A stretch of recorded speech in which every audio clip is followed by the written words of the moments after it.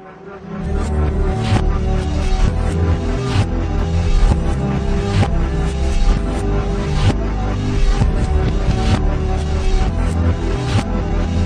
guys, and welcome to another episode of Among the Stars Celebrity Perfume Reviews. Today, I'm extremely happy to be bringing you guys my review of Glam X by Christina Aguilera. This perfume launched this year, 2017, and celebrates the 10th anniversary of Christina Aguilera's fragrance line, as well as her first fragrance with Elizabeth Arden. This fragrance is described as a floral gourmand fragrance that has extreme levels of layers that really help bring out your inner glam. And I must say this is probably one of my favorite Christina Aguilera perfumes to date. All the ones previous that I do have are on the more floral side, and this does definitely have that floral vibe to it that all her other ones have. But it's definitely a little bit more fruity, a little bit more sweet, and definitely a little bit more something I'm normally into, especially with fragrances. And I just kind of love everything that goes with this. Black and gold is like my favorite color combination ever, so I really love that that's going on with this. So, the box looks like this, and it says Christina Aguilera Glam X, and it's got this floral motif going around the front that kind of goes on either side. And then we have this ribbon that kind of goes up the front of the box and then down the corner over here. This is the 2-ounce, 60ml Eau de Parfum. This fragrance comes in this size as well as a 1-ounce, but there is no 3.4-ounce, which doesn't bother me actually, because most of the Christina Aguilera perfumes, up until Touch of Seduction, actually were in that kind of same genre. I know that they end up releasing 100ml of Secret Potion, but most of them, the highest milliliter you got was that 2-ounce or 2.7. So, and then the back you just have an outline of the bottle. And a really cool thing is this bottle is very metallic, and it does hold your fingerprints on it. That's just something I noticed about it. And your bottle looks like this time, and is gold, but it's not a solid gold, which I like. It's kind of a see-through-y gold. It's got that same floral lace motif on the front of the bottle. And then down here on the bottom it says Christina Aguilera Glam X. And you got a clear lid with the gold sprayer.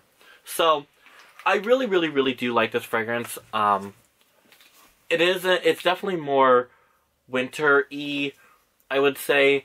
But it definitely could be worn all year round. So, top notes of this fragrance are mandarin, caramelized peach, star anise, and orange blossom. Middle notes are freesia, lily of the valley, heliotrope, jasmine, with the base notes of amber, musk, sandalwood, and benzoid.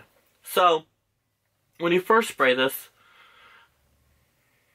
I get a little bit of the mandarin, but that caramelized peach is definitely, you can tell it's caramelized because you get the peach note to it, but there's almost a vanilla-y caramel edge to this fragrance that's very, very different, and not something I've seen done in very many fragrances.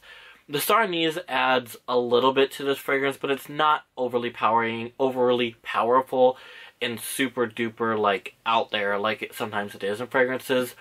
And the orange blossom, I feel like adds a little bit of floralness to this heart, the top of the fragrance, but isn't overly floral in battling out. It lets the mandarin and the caramelized peach complement each other really well and kind of gives them a floral back to fall on. Freesia, lily of the valley, heliotrope, jasmine. It's definitely kind of a bouquet floral. You get a little bit more jasmine and a little bit more lily of the valley than the other two. I definitely do get the heliotrope though. Heliotrope is a very rare note that's put in fragrances. It's not put a lot in fragrances, and when it is, it just makes that fragrance so much better. And I really, really love the heliotrope. It just adds this amazing floral, slightly sweet, slightly floral, slightly... If you've ever smelled a heliotrope flower, they're such a beautiful fragrance, and whenever it's added to a fragrance, it really brings it to that next level. And I feel like it just makes this fragrance so much better with it having the heliotrope in the heart. And it's really well balanced. It's definitely not the standout, floral. I don't feel like any of them are too standout. Lily of the Valley is probably the most standout, but they're definitely a floral bouquet and they all complement each other really well. As it starts to dry down, though, you're definitely going to pull that amber. I get the musk, I get the sandalwood, but the amber is definitely that standout, mix, and the benzoid helps that. It really is kind of an ambery, vanilla-y, that caramelized peach from the top blends itself down, and you're really getting a sweet, gourmand, floral fragrance, and it's not overly floral. I know that some of the previous Christina Aguilera perfumes have been tendency to be overly floral, and this definitely is more mature, and I definitely do see how it marks the 10-year anniversary of her fragrance line, but definitely does have this confidence aspect that I know Christina was going for with this fragrance, that I just feel like was hit nail on the head with this fragrance, because it's really well rounded. And you can definitely tell that she put a little bit more time in this fragrance than some of her previous ones.